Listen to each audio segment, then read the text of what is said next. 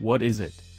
This is the DS7 Crossback, the almost inevitable assault by DS automobiles on the compact SUV hierarchy. You might have seen its global dynamic debut in the news, because it was via a bespoke DS7 Crossback that French President Emmanuel Macron made his way to the Champs-Élysées during his inauguration. We too have experienced this car before, but not on UK soil. As a product of the luxury arm of PSA Group, comprising Peugeot and Citroën, along with DS itself, it's aimed more squarely at the likes of the Range Rover Evoque, Jaguar E-Pace and Audi Q3, rather than your Nissan Qashqais, Cee'Ks, and Renault Kadjars.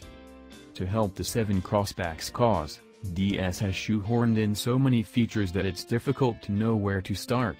Alongside semi-autonomous driving programs, night vision and aesthetic elements intended to capture French savoir-faire both inside and out, the 7 Crossback is also the first among its peers to use active suspension.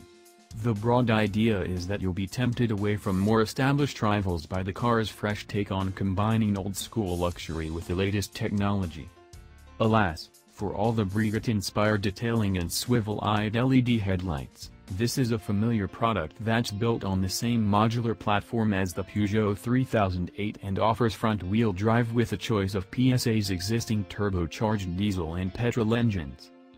Furthermore, the assertion that the 7 Crossback possesses a unique personality lasts only as long as it takes to realize its general proportions, and particularly its deadpan front-end styling, closely mimic the Audi mentioned earlier. Is it handsome? In a square-jawed fashion, perhaps, but it relies heavily on jewelry in the form of three-dimensional LED lights and plenty of chrome, or gloss black if you go for mid-ranking performance line trim. In terms of hardware, a 9-source 8-speed automatic gearbox is your only choice if you want the 222 bhp 1.6-liter turbocharged petrol engine or the 178 bhp 2.0-liter BlueHDi diesel. There's also a 6-speed manual available for the 128 bhp 1.5-liter diesel, and, during 2019, a 300 bhp plug-in hybrid with 4-wheel drive and an asking price of around £50,000 will arrive. What's it like? Given this is a car bearing a DS badge, we should first address ride quality, which is in general very good.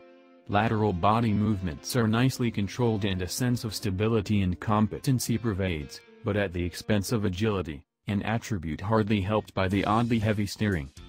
Active suspension comes as standard, apart from the entry-level elegance model, and isn't as radical as the hydropneumatic technology not quite pioneered by the original DS of 1955. But it does work, superbly at times. It's a predictive setup with a road-scanning camera.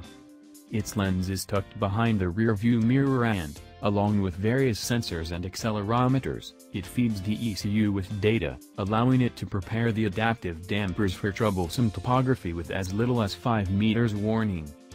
Operational only in comfort mode, it has a tendency to make the 7 Crossback feel underdamped on undulating roads, but most of the time removes passengers from the road really rather neatly, both acoustically and physically.